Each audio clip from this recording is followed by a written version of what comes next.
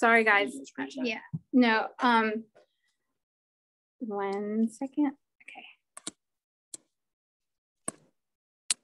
Okay. All right. Well, I just started recording, and you can see that Miss Katie is a little out of sorts this morning, but that's okay. That's just the way we roll sometimes. But we're having fun with it. So we're going to start with prayer, and then we'll get started with our day, with our lesson. So, Father, I thank you so much for letting us come here today.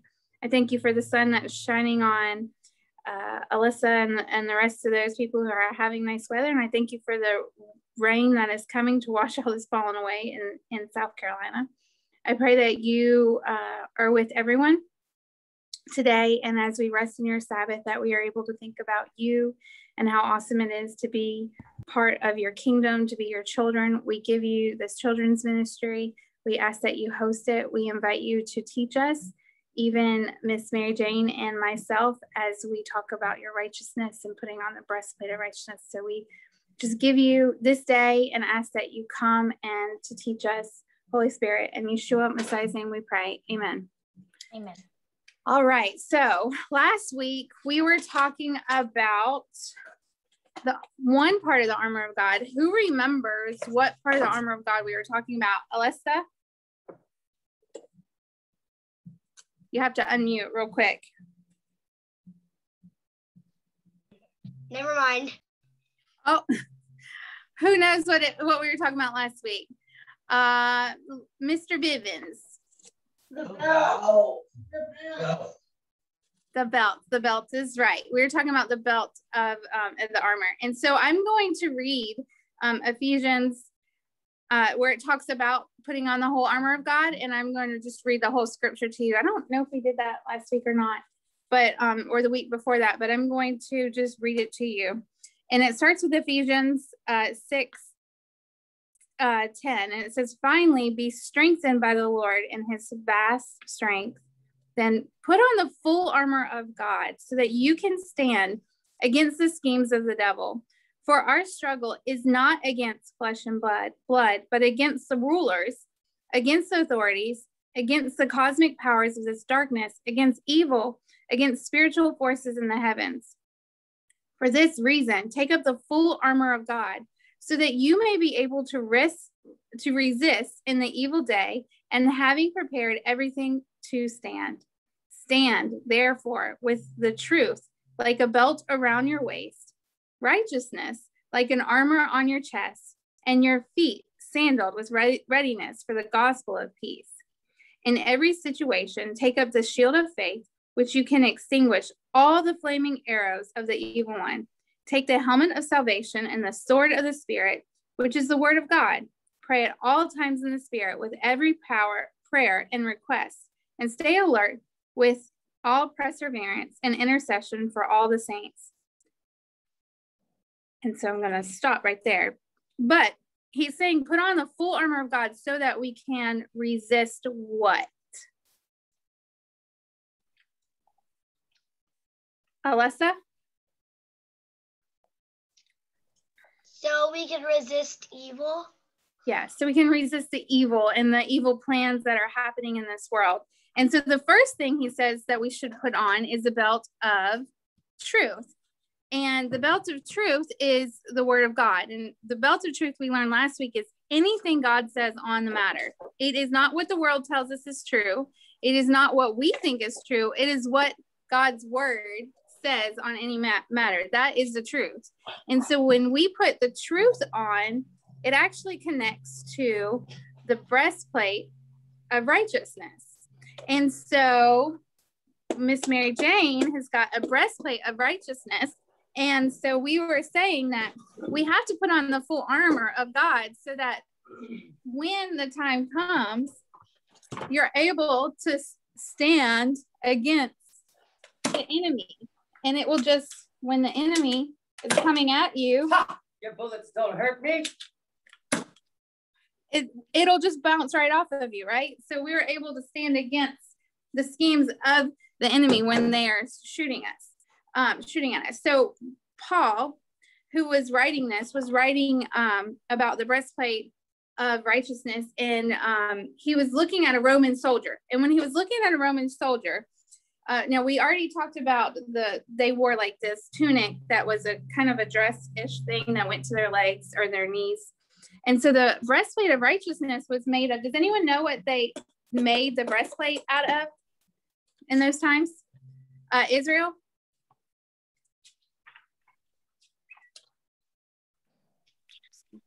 Gold. Gold? Yeah, it was metal. It was some type of metal. Sometimes bronze, I think, is what some of it is. And it was went over the midsection of your body. So it would start somewhere around here, and it would go all the way to the waist or hips area. And so it might even go, because this is made for a kid, it would go even longer than it is on Mary Jane. So, what is it protecting? What would the breastplate of righteousness or the breastplate be protecting? Havila? Your core. Your core. And what specific organs or important part of our body do we need to protect right here? Mackenzie? Our hearts. Our hearts, yeah. And so our hearts. So yeah, so it's protecting our hearts. It's protecting all of our vital organs right here. Because if our heart gets shot or we're dead. You can't survive. You can't live. So, or you're gonna get really, really, really hurt, and it's gonna take you a while to recover. So when soldiers would go into battle, they would have to protect their core. And so they would have a metal shield to protect themselves. What do like people in the army wear now to kind of protect this area? Does anyone know? Yeah, Josiah? Don't they wear like a bulletproof vest? They wear. Go ahead. They wear a bulletproof vest. Yeah, and it's made out of do you know iron? Iron, yeah, Kevlar. That's what I thought the word was, is Kevlar. So yeah, iron. It's because now we don't have just arrows being shot at people. They have guns, and guns are a little bit stronger. So you need something even more able to withstand bullets and traveling at fast speeds and all that kind of. You have to stop the momentum of it. You have to protect yourself. So bulletproof vests is what we're doing. And so police officers and people in the army, they wear a breastplate just to protect ourselves too. I think you had right here. All right, so righteousness. Does anyone know what the definition of righteousness is? What word do you hear in righteousness? What words beginning? Righteousness. Miss Mary Jane, what word do you hear? Righteousness? No, it's right. She hears right? So righteousness is right living, and it's making decisions that are right. So do you know that the Bible says, well, maybe I should let you do your portion, and then I'll come back. Sorry.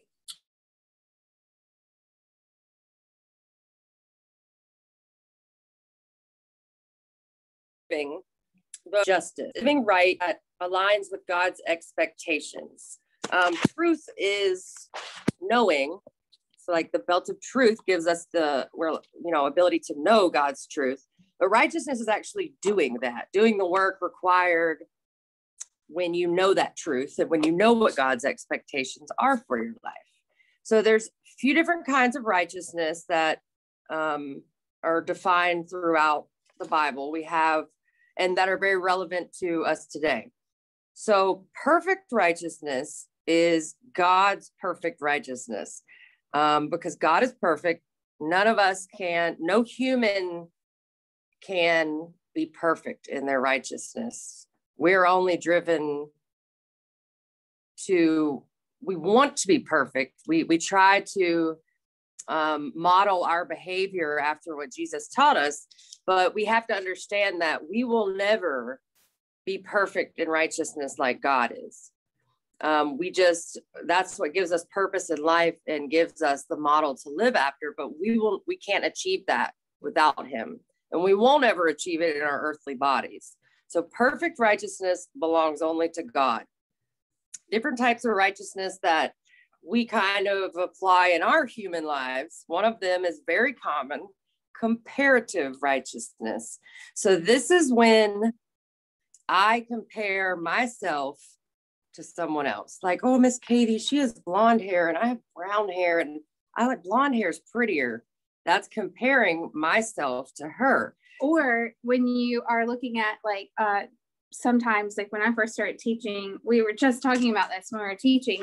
And I was talking about when I started teaching in the Hebrew Roots movement, I was like, I'll do it, but I don't really necessarily know what I'm talking about, because I'm just now learning about the feast days and all what it means to keep them and that kind of stuff. And so if I look at someone who like maybe someone who I think is amazing and knows a lot of scripture, like maybe Miss Tyler Rosenquist, who we admire and listen to a lot of her teachings. And I think about, if I look at her and I look at myself and I'm like, oh, I'll never be like her. I can never teach like her, or I can never do what she does. Or I could look at Mary Jane and I'm like, oh, look at Mary Jane. She's just willing to give all her hours to God and all her free time. And then I struggle just to even get out the Bible and read sometimes. And I start comparing myself. Have you guys ever compared yourself to someone else and fallen short, felt like they were better than you? Have you ever compared yourself to someone else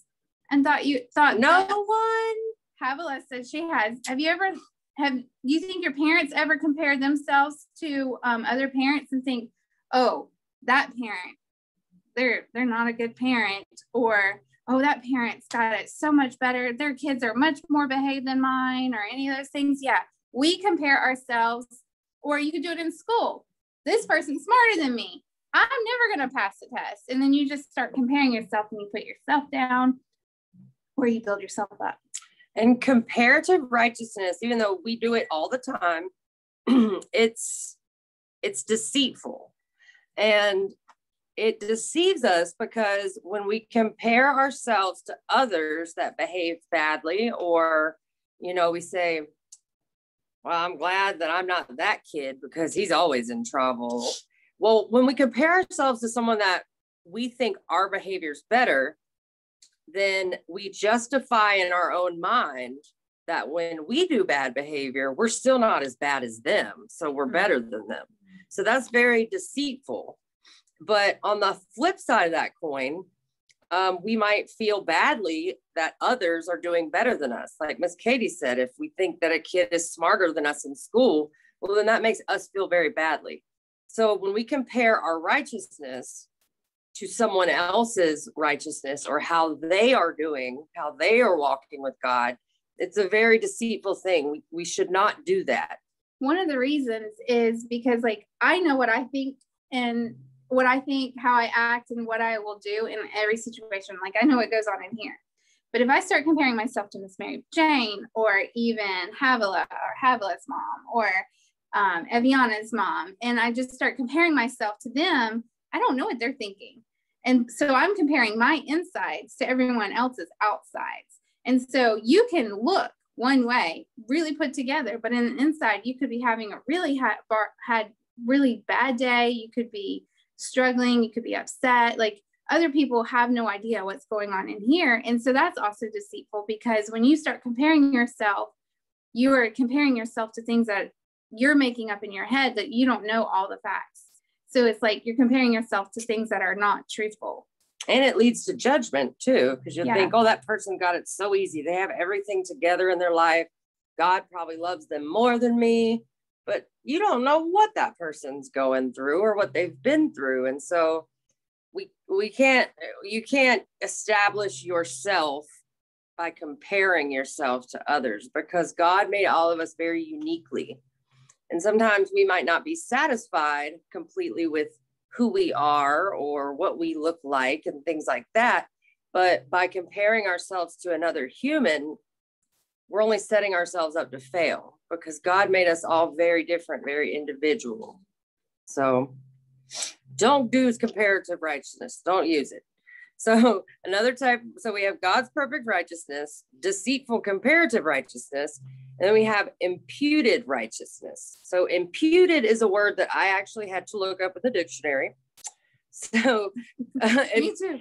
So I'm going to read. So when Yeshua died on the cross and rose again, he was found righteous. Yeshua's death on the cross took away the death penalty of our sin and pays the cost of our sinful debt. The cost of our sinful debt is eternal separation from God and hell. But when you trust Yeshua as your personal savior, the penalty of sin is removed and the gift of God's own righteousness is given. We call that imputed.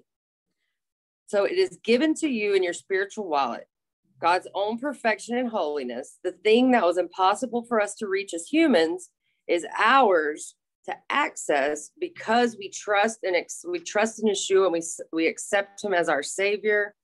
And when we do that, God will start to remove those bad things from us, and he imputes us with his righteousness so that we can be a better servant to his kingdom, so that we can be more established in his ways and his expectations for our lives. So Mary Jane doesn't know I'm going to do this, but we are sinful. Like if you were to look inside me, my heart would be spotted because I'm sinful and I make mistakes and all that kind of stuff. Mary Jane is sinful. She just doesn't do everything right all the time. She doesn't do everything right all the time. I know y'all thought I was perfect, but yeah, I assure you I'm not. And I promise you I am not either. I lose my temper and I yell at my children, and I sometimes yell at my husband, and I do a lot of stuff I shouldn't do.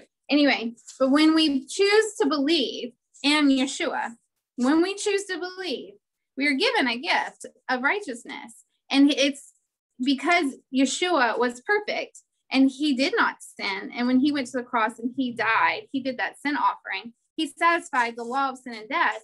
But when we choose to believe, God takes and pretend this is white, that he takes his cloak of righteousness and he covers it in us. So now when God looks at us, he doesn't see the black hearts or the spotted hearted, all that stuff. He sees Mary Jane clothed in Yeshua's mantle, clothed in the righteousness that he earned. And he just freely gives it to us like a gift. And we put it on. We are given it and we are allowed to wear it. And all we have to do is believe. And so that is what imputed righteousness means. It's the gift that Yeshua gives us that we are allowed to put on. So one thing for you guys to remember is that you are righteous. You, every single one of you are righteous because you have his righteousness, and now you can wear the breastplate of righteousness.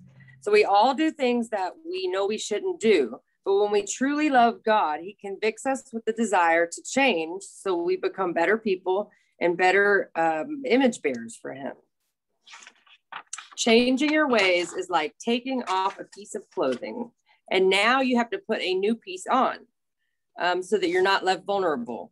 And God provides us the desire to replace harmful habits with healthy habits, replace the standards that we created for ourselves of right and wrong, and replace that with his standards of right and wrong, his truth, the truth that we are that makes us stable, his belt of truth. And he replaces that in our hearts.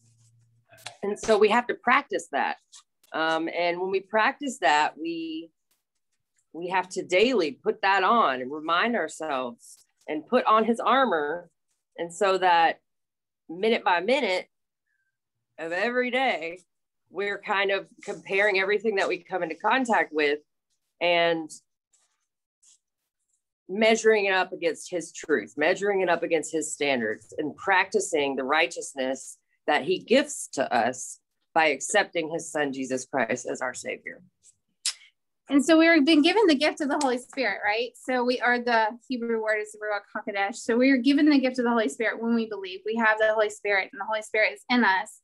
And the Holy Spirit begins to start talking to us in our mind and in our spirit. And he starts saying, he'll say to me like, Katie, it's probably better to just stop talking right now. And you might think that, I'll give my children as an example. I see them do something and I want to get mad because I'm like, I automatically go, oh, they're doing that. Why are they doing that? And I get mad that what they're doing. Hi, we're on Zoom. You want to come and join us? This is Miss Angie. This is our Zoom class. Hi, everybody. This is Miss Angie. Oh, look at all the lovely faces. Yeah. Shabbat shalom. We're talking about righteousness. Oh, nice. And we were talking about the gift of the Holy Spirit. I'm sorry, I didn't mean to. It's okay. And how the Holy Spirit will lead and guide us. And he will say, when I was talking about my daughter, it's like sometimes I think that they're making a decision and I jump to the conclusions of why they're doing something. And I want to get mad. But the Holy Spirit sometimes inside me will say, wait a minute, just wait and see. Just see what happens. And I am still mad, but I'm kind of not saying anything. And then what happens when I choose to listen to the Holy Spirit, when he tells me, don't say anything, I can actually find out why they did something and it makes sense. And I'm like, oh, I'm so glad I didn't just go in there and just start yelling at them because I didn't have all the information. But so what the Holy Spirit starts doing, and that is working out an imperfection in me from the inside out. The Holy Spirit starts working through us from the inside out. Everyone say inside out. Inside out. So the Holy Spirit helps us start making choices from the inside out. And so he will slowly start working on the areas that we struggle with, that are sinful, like not forgiving people when they hurt our feelings, losing our temper, because the Bible says be angry, but do not sin, right? So losing our temper, fussing at our brother or sister. Maybe we hit them when we shouldn't have. Maybe we didn't honor our mother or father, or we didn't obey them right away. So that's not honoring them either when you have delayed obedience. So those are some of the things that the Holy Spirit will start whispering and talking to us about and helping us to maybe think about what we say before we say it. And so when we start making choices that honor God and that are living toward him, we are living the right side up. So it's our life. It's like this boat and we are living the right side up, right? Remember, God's truth is what he says on any matter. So when we are doing the things that God is asking us to do, our life is right side up and we have ourselves clothed in Yeshua's righteousness. We are only doing this because the Holy Spirit is helping us. We are not earning our salvation by doing the things God tells us to do, like keeping Torah, eating kosher, honoring our parents, listening to good music. Those are things that we do because we love the Lord. It does not give us anything else other than an expression of loving the Lord and showing others how we're doing it. The other advantage of doing right side living is because when we are making choices that honor God and that honor his word, we are putting on the breastplate of righteousness. Because when we're making choices that honor God, we are showing other people that we are God's children. What happens when we start sinning and we stop listening to the Holy Spirit and we don't do the things that God asked us to do? Are we right side living? Are we living the right way when we start sinning? No. So we are doing upside down living. Now, I don't pretend these holes are gone because this is a toy, but this boat is upside down and it's by the river. What do you think would happen? What would come and want to live inside this boat upside down?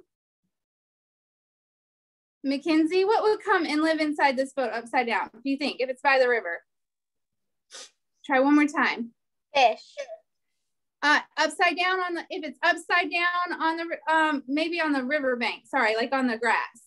Like you can't float in the boat if it's upside down, right? You can't go anywhere. So if it's right beside the water, upside down, what would come and live in it?